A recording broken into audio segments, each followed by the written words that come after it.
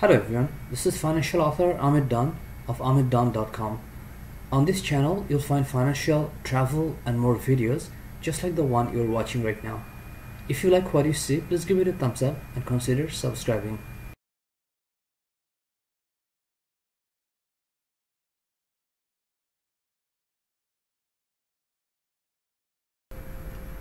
Walmart Bank declines to reverse fraudulent charges.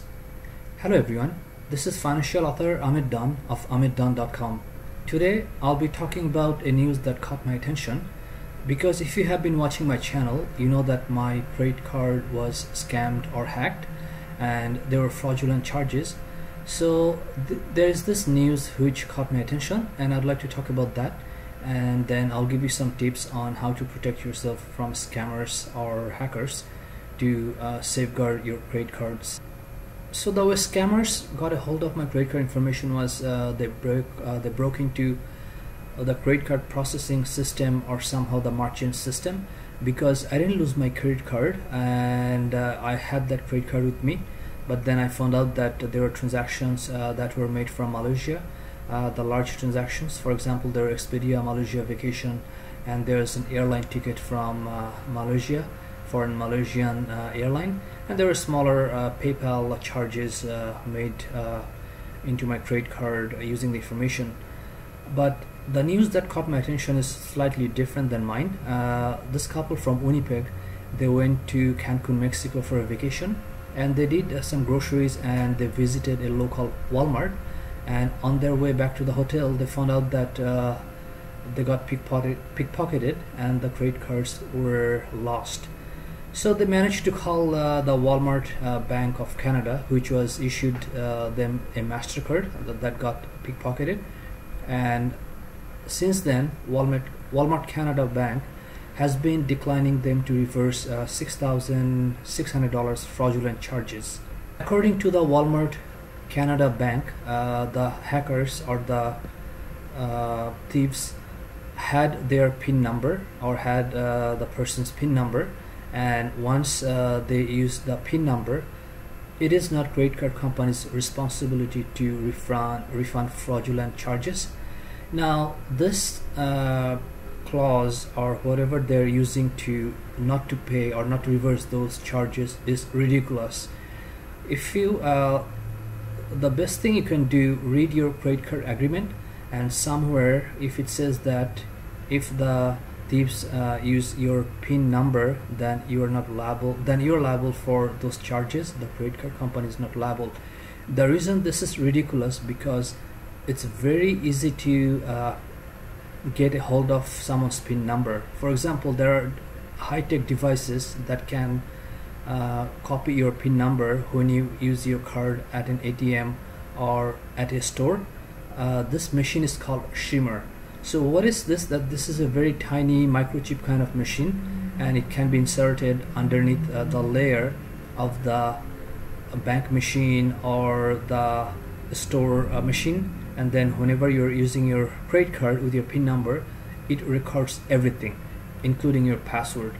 Another way thieves can get a hold of the PIN number is that they have cameras set up from, it could be right above the ATM machine or somewhere from a distance, which gives them a very good shot of what PIN number you are inputting, and then also they can see the credit card information and everything, and then that's the way they get a hold of the PIN number and all your information to copy those information to make fraudulent charges.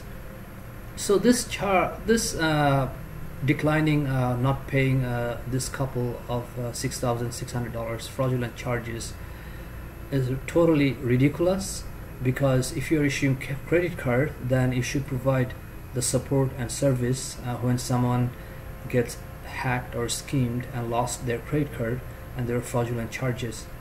So in order for you to protect yourself, I'd recommend doing a few simple things. The first thing, if you're traveling, carry a credit card with a lower balance or lower availability. Do not take with you a credit card that has, let's say, lots of available limit. For example, $5,000, $10,000, $20,000. take something with you which has below $1,000 or below $500. You can use prepaid cards with a very lower balance available, and if you have to take cards with higher balance, then you can leave them at your hotel locker or hotel safe deposit box, and then just take the lower balance card with you. Then another thing you can do is to set up alert for your credit cards. For example, above a certain limit, which could be $100 or $50, you should get an email alert or text alert letting you know that there have been these charges, and then so you know that you know what's going on.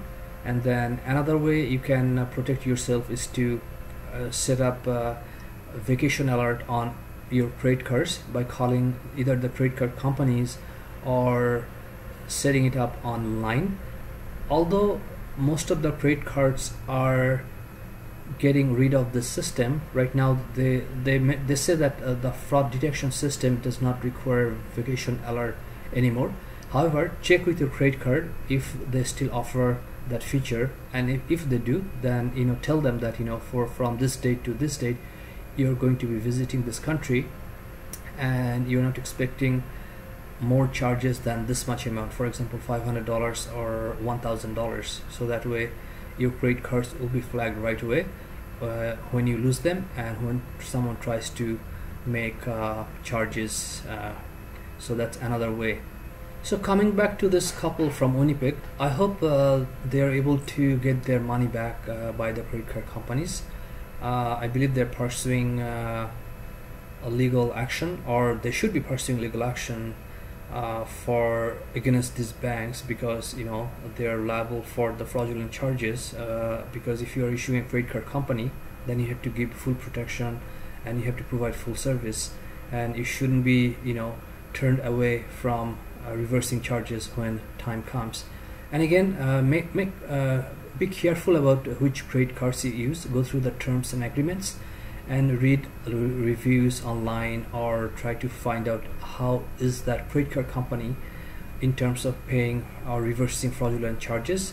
There are some credit card companies which are bad, there are some credit card companies which are good. I do have some videos on my channel about some of these companies, so if you go through them you will find valuable information, and in the future I'll provide more information to keep you protected and to keep you informed. Thank you for watching. If you like what you see, please give it a thumbs up and consider subscribing. Thank you.